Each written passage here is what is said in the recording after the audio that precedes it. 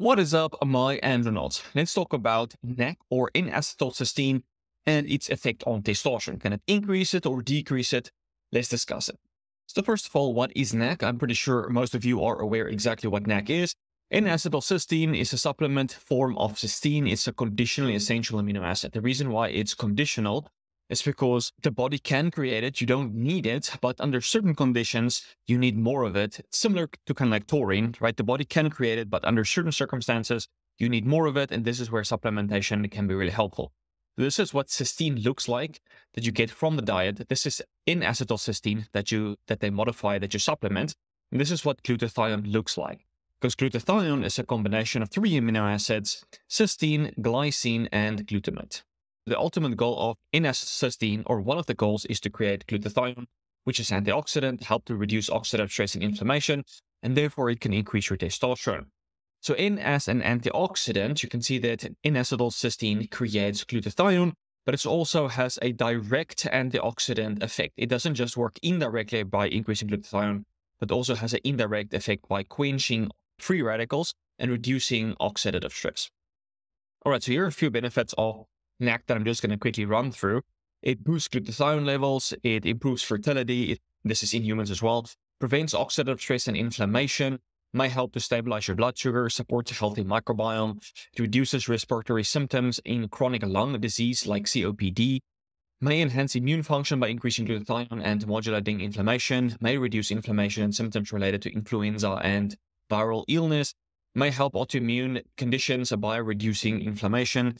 NAC supports detoxification and protects your kidney and liver, especially if you're taking drugs like NSAIDs and so on, may reduce psychiatric and addictive disorders, may improve brain health, NAC may help prevent heart disease, and finally, it may improve your penile health, help with erectile dysfunction, primarily because it reduces oxidative stress. There are some animal studies that have helped prevent fibrosis, and it helps with penile hardness, and this is because when you have oxidative stress in the body, it damages the smooth muscles, which then converts into fibrotic tissue and then contributes to erectile dysfunction.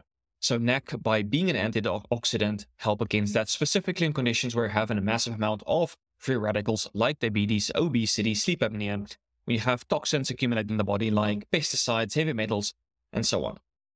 All right, so there are 2 studies I want to talk to you about where they supplemented 600 milligrams of NAC for 3 months.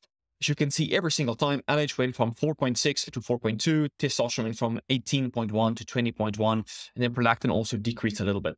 So this is about a 50-point increase after 3 months of using NAC. It's nothing miraculous. A lot of testosterone-boosting herbs will give you the same boost, right? So this actually makes NAC a good testosterone booster because most testosterone-boosting herbs have the same efficacy.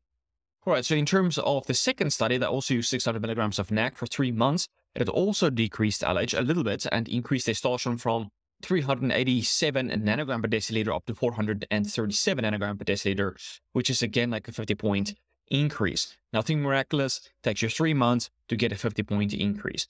And then prolactin in the study remained the same because it was already almost in the normal range. I prefer it to be under 10, closer to 7.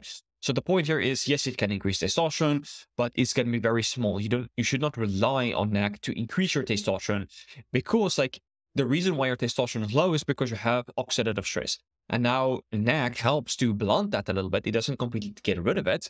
Therefore, your testosterone goes up. So the reason why LH goes down and testosterone goes up is because the drop in LH signals that the testis is, or it represents that the testis is more sensitive to the LH. So you don't need a lot of LH. So the first thing, when you start to get oxidative stress in the testis, LH goes up to compensate for the LH insensitivity that's been created. So by using NAC, you enhance LH sensitivity, and LH goes down, testosterone goes up. In summary, you can see this is the 2 studies that are combined. LH goes down, testosterone goes up. This prolactin went down a little bit and prolactin remained the same in that study. So it's really not miraculous. But as I mentioned, like most testosterone booster herbs will basically give you the same boost, depending on how the individual responds to that compound. So I would not rely on NAC as a testosterone booster, but a lot of people benefit from it, specifically if they have phlegm that needs to be broken up or they do have some oxidative stress. It is a useful compound to use, but it's just like most any other antioxidants. If you're going to use vitamin E or vitamin C or any other antioxidant, will basically give you the same benefit as NAC. So the whole emphasis here is that you should minimize your oxidative stress and improve your health as much as possible. If you would like me to do that, you can join the Testo tribe, where it's all about maximizing testosterone, and it's where low testosterone goes to die. All my courses are on there: how to maximize your testosterone, DHT, lower estrogen, increase free testosterone, lower SHBG, all of those kind of stuff. All my courses are on there. When you sign up, you also get a free call with me to help you personalize everything. So if you want to maximize your testosterone and your health from all angles, that's the place to be. All right, guys, so I hope you learned something new, and I will check you in the next one. Cheers, guys.